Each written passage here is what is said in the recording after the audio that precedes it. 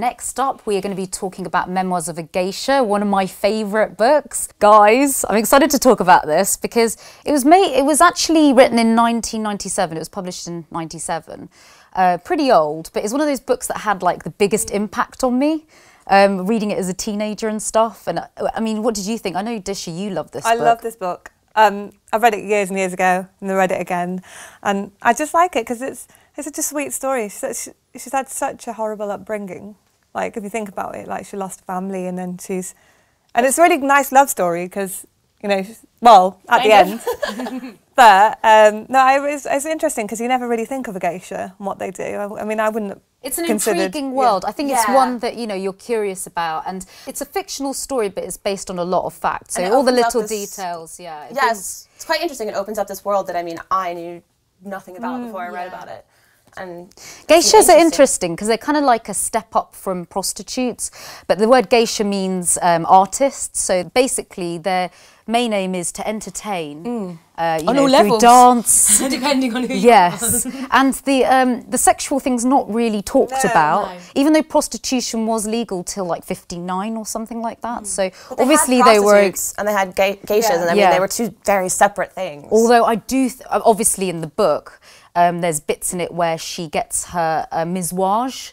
Like, you know, the miswage is basically when you lose your virginity to somebody who... The highest bidder. Yeah, the highest bidder. Yeah, so you kind of think, that is kind of a little bit of sexual, favours going on. It's really strange. Like, I think with this book, part of it comes across as quite glamorous and quite beautiful, and then the way everything's described, you know, I would just get taken aback visually in my own mind. And then, as you say, they drop something in like, and who wants to have her for the highest price? And it's this kind of dark and light the whole way through. And you get the culture, but you get the story, and you get all the different characters as well. It's like fused so well together. I think it's like, written very well. Yeah, in some books, when you know, you're looking into this new world, and when it was kind of actually published, we didn't know anything really about this world. Not most people didn't. So on all levels, it kind of ticks all these boxes. I really love it. I love the movie as well. It's brilliant. Yeah, the movie's really good. It's as good as the book. I haven't seen the movie. Yeah, I think I'll have to see the movie. I mean,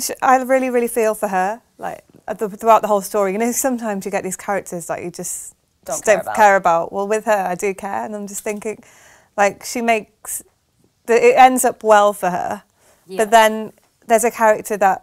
Pumpkin in the book, who, you know, I feel so sorry for this pumpkin who's like, she's not that pretty and she's not treated that well, and so this is kind of a story of a lucky geisha. Like it ends up well for her, it's but a lucky story well for her. Yeah, she's obviously stunning, like with her grey eyes. That's her selling point. That's why she gets sort of elevated to, you know, another level. You know, she has much more high profile. To be a geisha in the first place. Yeah, her sister just gets carted off to be a prostitute. Well, sister ends up, you know, running away and.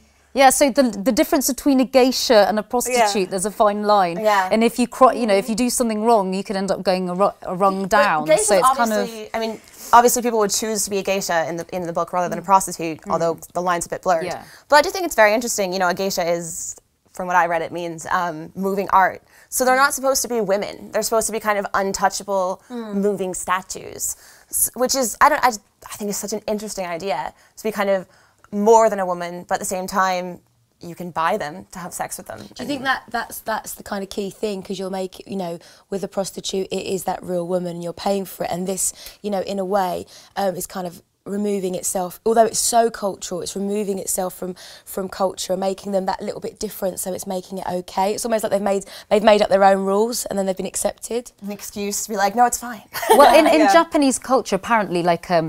A guy's wife would not actually be the one that you'd have the passionate love affair with. It would be the geisha. Like they would go, or the concubine, or not the concubine, you know, this kind of mistress. Yeah. And they would be the ones that they'd have the passionate love affair with. And I guess maybe that's what it was like as being a dana, which is like, you know, a wealthy man who kind of endorses the life of the geisha. Looks after them for their whole lives and stuff. Which is interesting because most love stories, kind of you know, everyone wants to get married and have a happy ending and stuff. And in this, not to ruin the ending, but that's not even what she wants.